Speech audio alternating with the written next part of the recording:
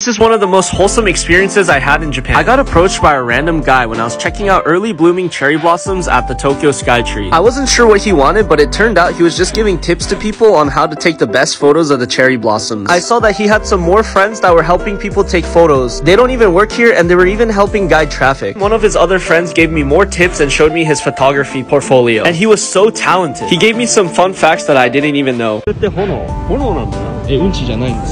They just come hang out here for fun to help people, and when their duties are done, they just leave. This is by far one of the most wholesome things I've ever seen.